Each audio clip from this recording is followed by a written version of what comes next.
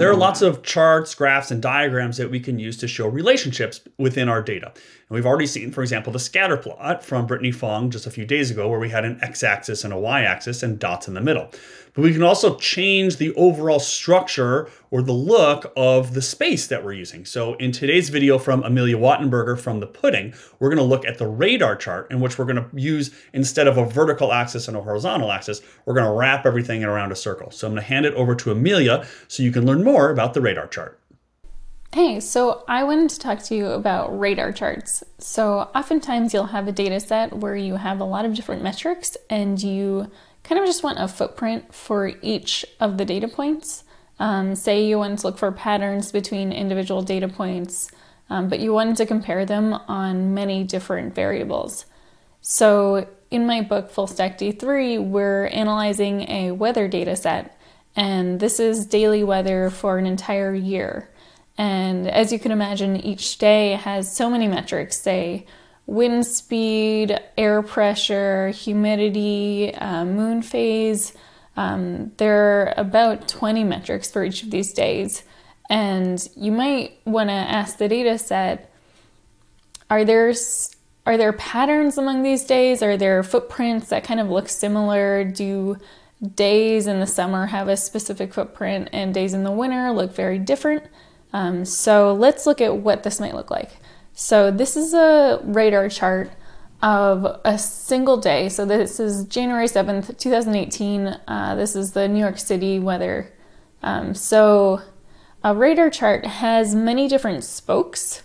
It goes in a circle, and each of these spokes is a different axis. So this north-facing spoke is an axis showing the wind bearing for the day.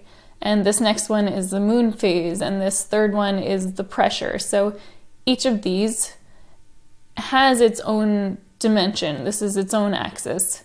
At the bottom here we have humidity, and then in the center you'll see this kind of a shape, a filled in area that goes up each of these axes depending on how high the value is for each of these values. So you can see for January 7th, it was, the moon was almost through its cycle. It had a lot of pressure in the air. It was slightly humid, but there wasn't much wind. It was pretty cold, as you can imagine, in New York City. So often what people will do with these radar charts is they'll pile a few different of these shapes on top of each other. Here I'm just iterating through the days, and you can kind of see how each day has its own distinct shape. And so either animating the chart or piling a few different shapes on top of each other is a really nice way to compare. But once you have more than 3 days or 3 shapes to compare, or 5 maybe, it gets really crowded in here.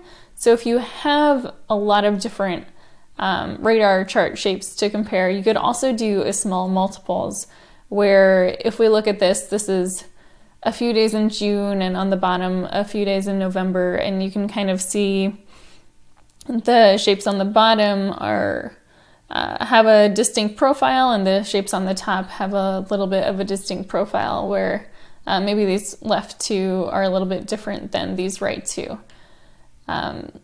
You don't really want to use a radar chart when you want to have very precise comparisons of, say, the temperature and the wind bearing.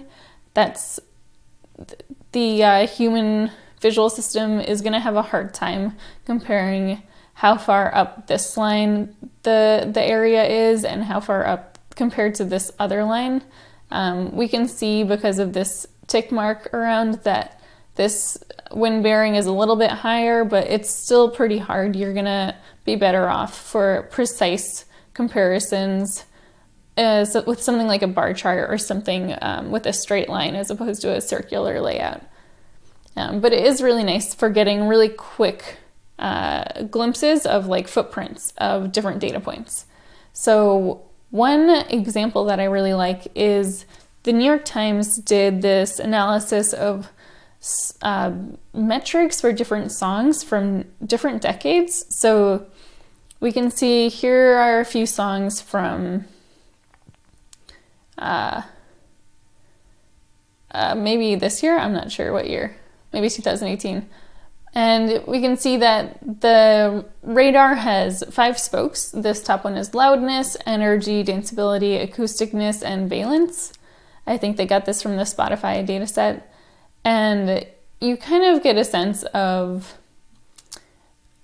what songs are different than others. We can see Psycho has a lot more acousticness than all of these other songs, whereas there's a cluster of a few songs here that are a little bit, they're very loud, but for the other metrics, they're pretty medium. Like they have medium energy, they have medium valence. So it's nice to see which songs are similar to each other. And they also did this thing where they made a different chart for songs of different years. So you can see that the profile of songs in 2011 is pretty different than the profile of songs in 1988. And this is where radar charts really shine. It's good to get like just a quick sense of how these are different. Whereas I think in this next slide, they move those radar charts to something more two-dimensional. They move it to a scatter plot where I think radar charts are great for getting a quick sense, and then once you need something a little bit more precise, it's nice to move towards something like a scatter plot or something with linear dimensions. And thanks, Amelia, for that great review of the radar chart and how it's used and how it looks. So hopefully you can now go out there and try to use the radar chart in your own work. So come back tomorrow and we'll learn more about ways to visualize relationships in our data.